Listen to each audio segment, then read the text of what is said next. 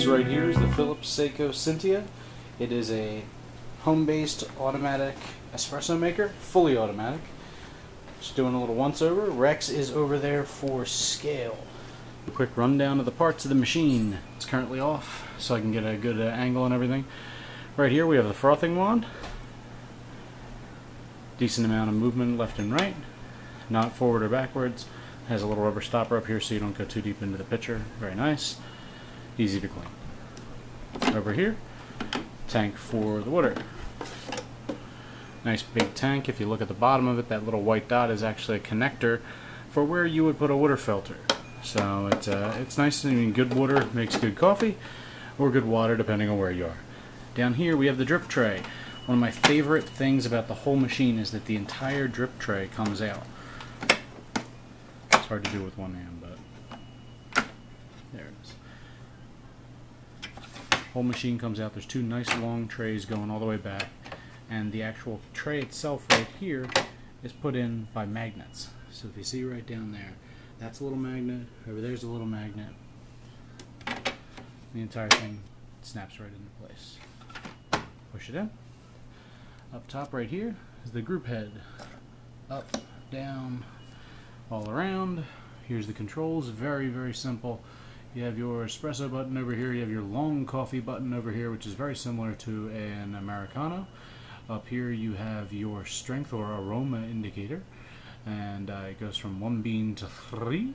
And you can also use pre-ground coffee if that's your bag. This is also the power button, so you can probably figure that out. Here we have the lovely Make Espresso button. You click over there for the wand to steam. You click down here for hot water. So it's also useful if you're trying to increase the volume, and you can make hot tea with it. Up top here we have the UV coated, airtight relatively anyway, hopper for beans. There's a couple little stragglers in there now, but we're not ready to test yet. And right here is actually the little flip spout for the instant coffee. Believe it or not, the instant coffee spout is available at all times.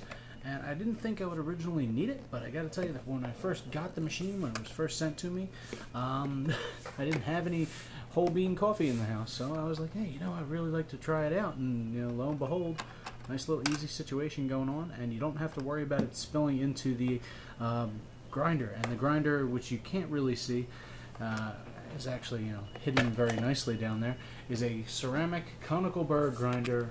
These little guys spin around to knock the coffee down. Back here gives you up to 6 different grinds, from a little bit thicker and coarser down to a little bit finer. I usually err on the side of finer in this case.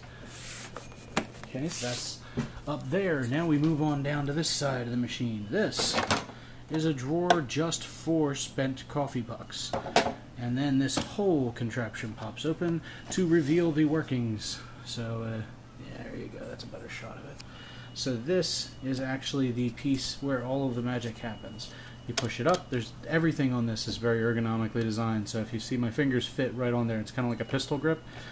Push forward, the whole thing comes out. Very easy to clean. For the litmus test, machine is off, but still has the blinking power indicator. Fire it up once. Drop the cup under there. I have filled the water container and filled the bean hopper up. You'll see the system preps just for a little bit. What it's doing right now is forcing water through the boiler and out the group head, so that it actually, well, warms up the cup and also warms up the system as a whole. Compared to some of the other espresso machines out there, this thing is unbelievably quiet.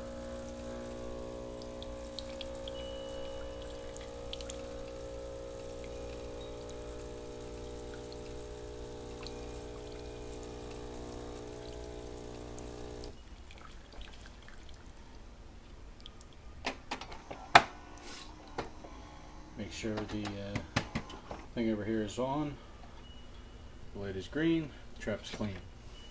Alright, first thing we're going to do, we're going to make some espresso. So you go over here, we have the double-walled Bodum Pavina glasses. We're going to drop the group head way down so that it looks nice and attractive.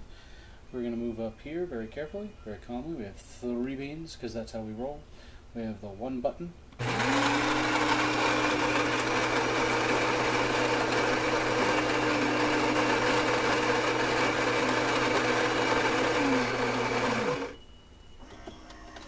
So just ground the beans. Right now we are using Pete's Major Dickinson's blend. It's kind of a mid to dark roast.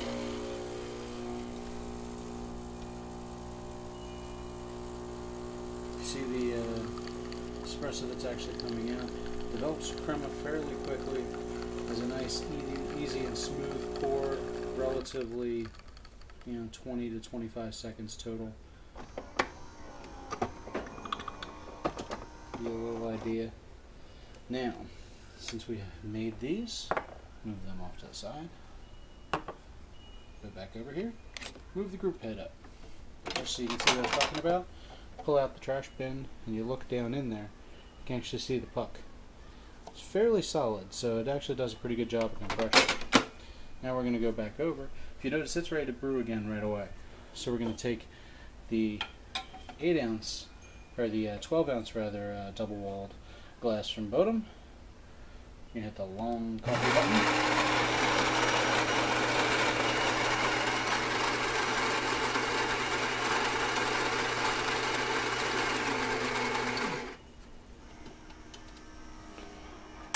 So it ground the beans up nice and good. Preps the system a little bit.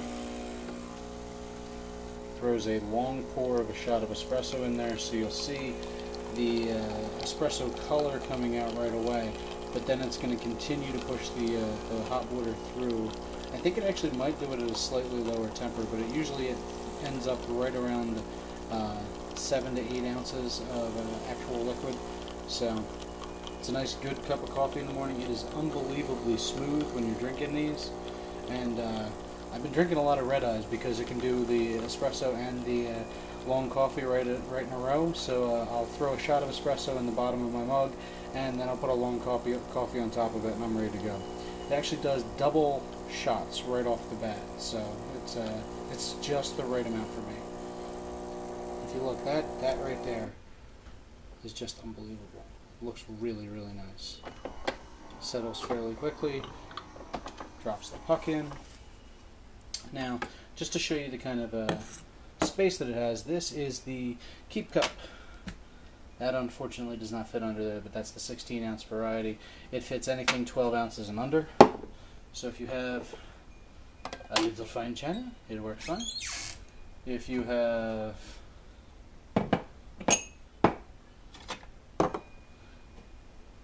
normal coffee mug, works fine. If you have a little teacup, you can drop it over. That works fine.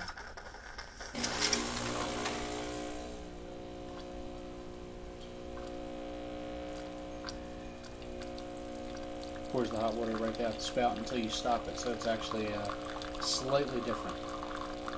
I never put the cup right under that one because it's usually helpful to let it clear out just a little bit before you go.